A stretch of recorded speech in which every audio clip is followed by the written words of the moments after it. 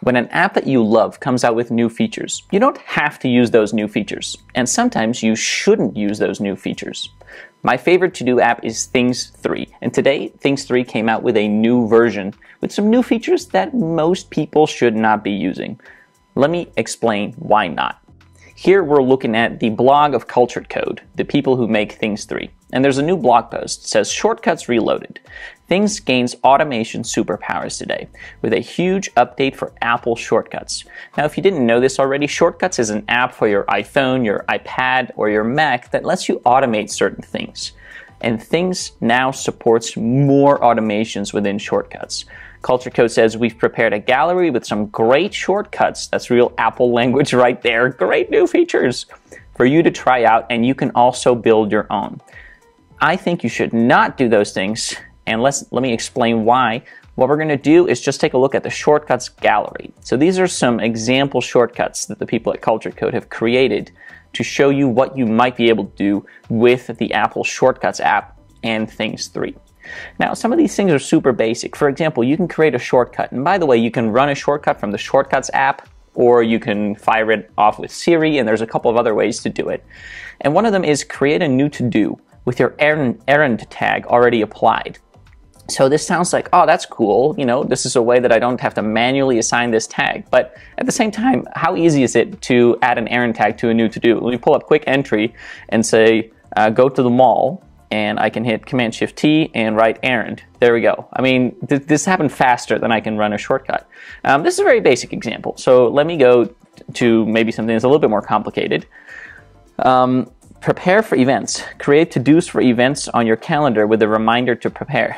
So what this shortcut does, if you install it, is it looks for some events on your calendar, and then it creates a to-do inside Things 3 that says prepare for such and such event. But again, I can just pull up Quick Entry and say, prepare for the meeting tomorrow. And if I want to, I can even link to the meeting on my calendar. It just doesn't save you any time to do it this way. Here's another good one.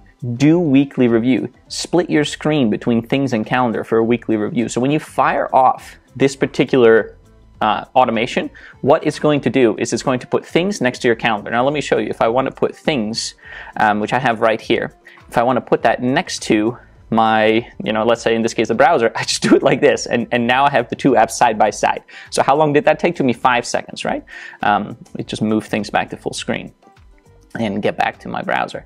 So these are things that, while it is cool that you can automate certain things, they're really small beans. It doesn't meaningfully affect your productivity, right? And let me just do one more example. It says run year review. This is a shortcut that the people at Culture Code have created. If you install it to your Shortcuts app, I'm not even going to show you how to install these things because I really don't think you should spend your time on this.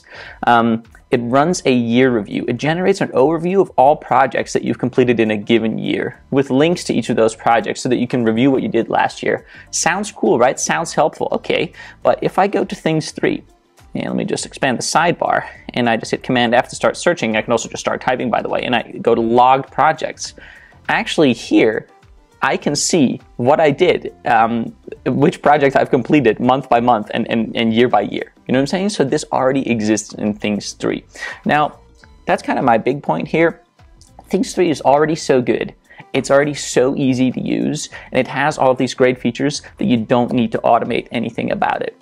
Automation is cool, and by all means, if you feel like playing around and seeing what you could do, and maybe you're a developer and these kinds of things excite you, go for it. But don't equate automating small tasks with real productivity. If you do care about real productivity, if you care about that in the big sense of the word, I actually have a free mini course for you. It's called The Essentials of Big Picture Productivity. It's the Essentials version of my larger course, Big Picture Productivity, where I talk about what is meaningful productivity and what does that mean to you and how can you achieve that over the long term. Much better to step back and reflect on that rather than trying to automate these small day-to-day tasks that are super easy to do in Things 3 already anyway. I guess I just have to say, hey, sorry people at Culture Code, your app is too good. It doesn't need any automation. So stay away from automation unless it's fun for you to play around with. But don't use it as an excuse to procrastinate on your most important work. Thanks for watching. check out that free mini course that I mentioned. And of course, if you are new to Things 3 and you want to learn how to use Things 3 to organize your day-to-day to-dos, to get more organized and productive, you can also enroll in my Things 3 course. Hey, have a great day. Ciao.